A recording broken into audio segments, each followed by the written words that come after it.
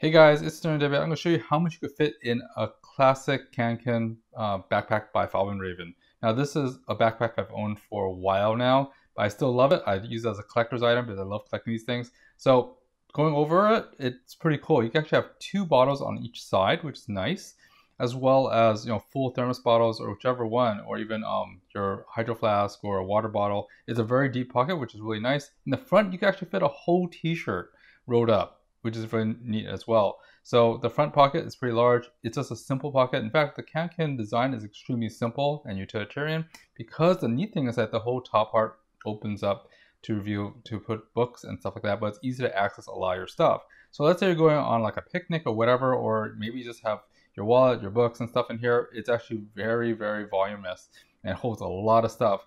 I put all these cookies in here, like these Fig Newtons, some Chip Ahoy, as well as all these cans of chips. And let's take all this stuff out real fast. Other than the water bottles and stuff, look at how many packages of chips and stuff I have. So watercolor book, and this is like a 12 by 10, and also an iPad. Pretty much you can fit a lot of things in this thing. It's a very versatile backpack, very collectible as well. So anyways, that's really about it. I figure you can see all the stuff you can shove into there and still use it more than just to use it for books. Anyways guys, it's SterlingW. I hope this review was helpful to you, and I'll see you next time. Thanks for watching guys. Bye bye.